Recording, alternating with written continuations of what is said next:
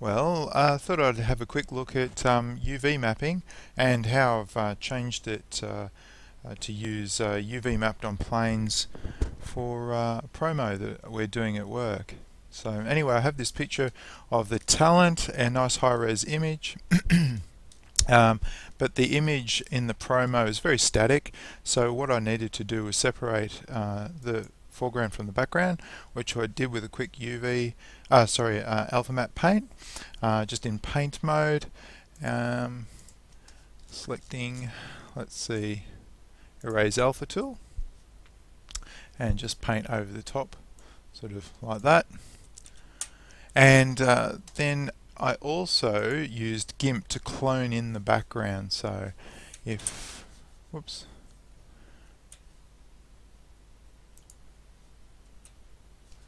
we swap over comp, have a look at this, have a look at one of these, not getting much at the moment.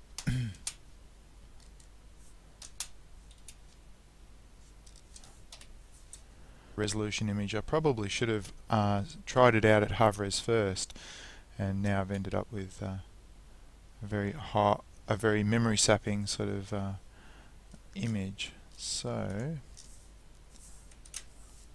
let's just have a quick look at the size.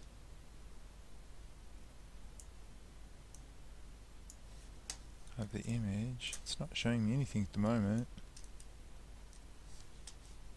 Let's try another.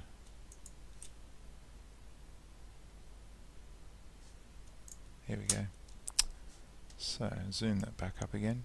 Okay, so there's my painted out background.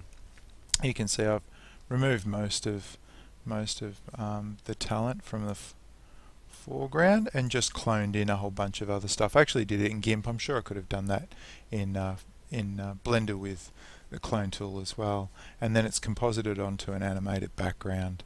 Where is that?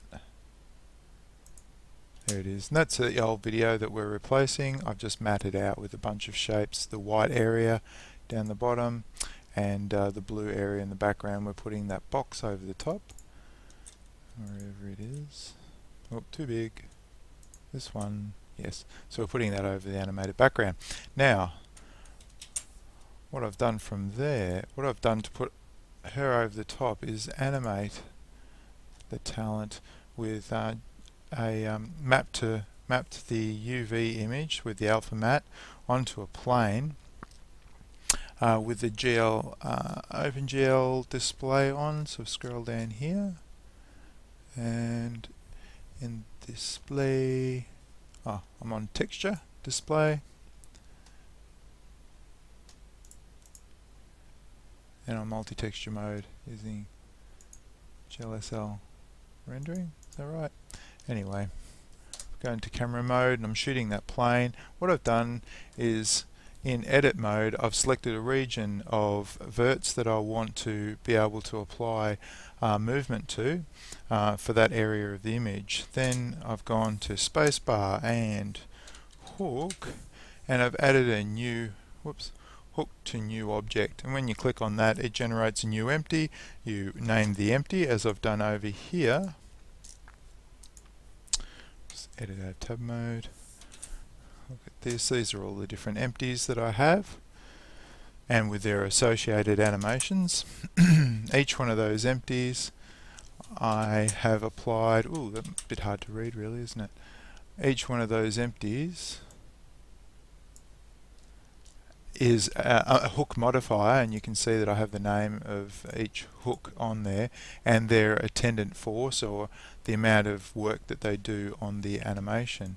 So if I play the animation, you can see I've got an empty around the middle of her neck as a pivot point for the head, and the head empty has a constraint so that it does a rotation move around this pivot point. Then I also have, what's the animation running? Loop around. So she nods her head a little bit. If you pay particular attention, it says smile. Let's watch the smile. Smile up. eyebrow raise as well. So it loops around. This might see the eyebrow raise a little bit. Up it goes. And the other thing I've done is given her a little bit of breathing, so you can see the chest is moving up and down a little bit. It looked very strange in the live vision, and her shoulder drops as she turns her head. So all of that just to give a little bit of movement on top of the final composite, which I haven't finished yet. But it's great to be able to play all this back in real time. It's really terrific, and because it's a high-res photo, you can actually get in really close. It's terrific. There's the eyebrow move.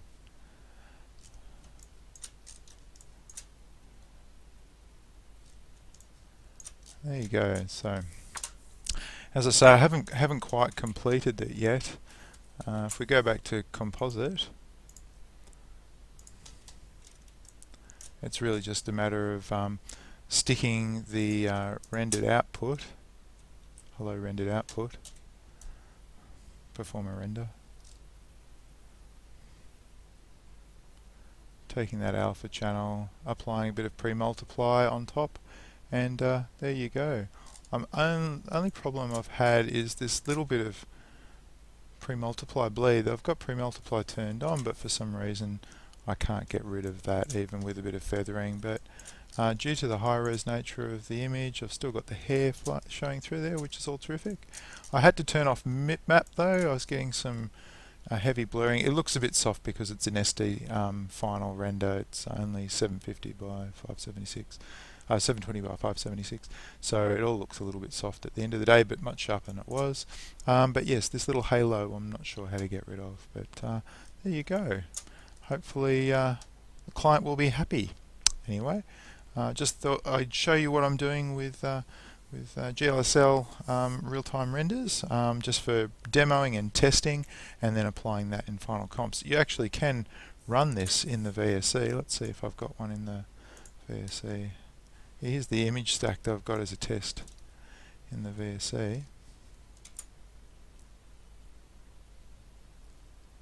Playing the video back.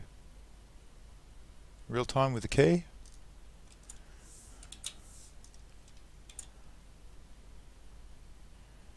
It's dropping frames because it's trying to play back the animation in the background.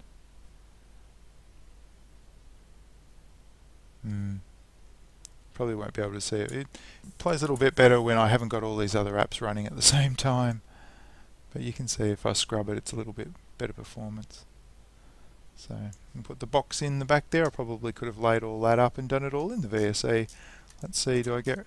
Oh, I have a hard edge though around the alpha matte, so probably wouldn't have been as successful as the composite, I don't think, from nodes. There you go.